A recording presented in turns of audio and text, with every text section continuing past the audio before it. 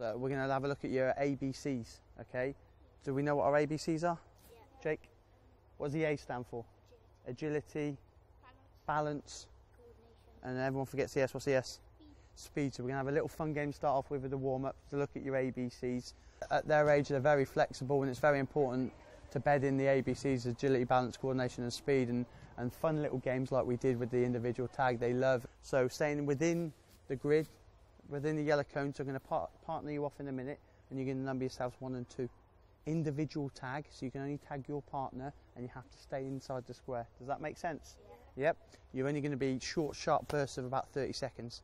If you are not left on it, so if they're chasing you, you'll get yourself a point. We'll swap partners, and we'll go first to 3 or 5? 3. We'll go with 3. Dan was in early. A little bit of competition, and they're buzzing off it, and every kid wants to be the winner, if you like. So they really enjoyed that. 10, 9, 8, 7, 6. On your feet, Dan. 5, 4, 3, 2, 1. Freeze. Who's on 2 points? Good. Joel and Dan, you're going to face each other. This is to determine who's going to win. We introduced the football, which we try and do with the warm-ups, is a little bit of fun. Introduce the football so they're getting lots of touches on the football.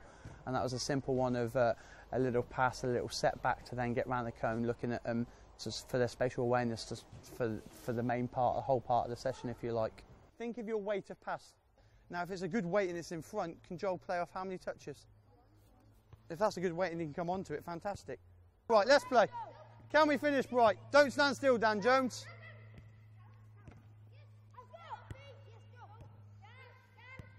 Good, keep it moving. All parts of the square, be clever. Good reactions, Callum Watts.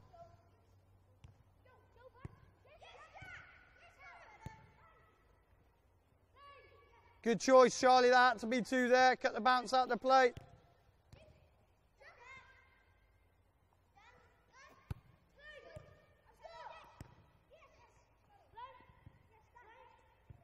And relax there. What's important about our passing?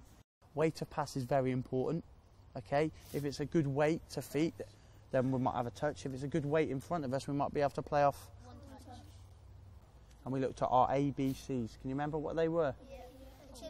Agility, balance and speed. Is that going to help us in the game of football? Is it going to help us in everyday life? Of course it is.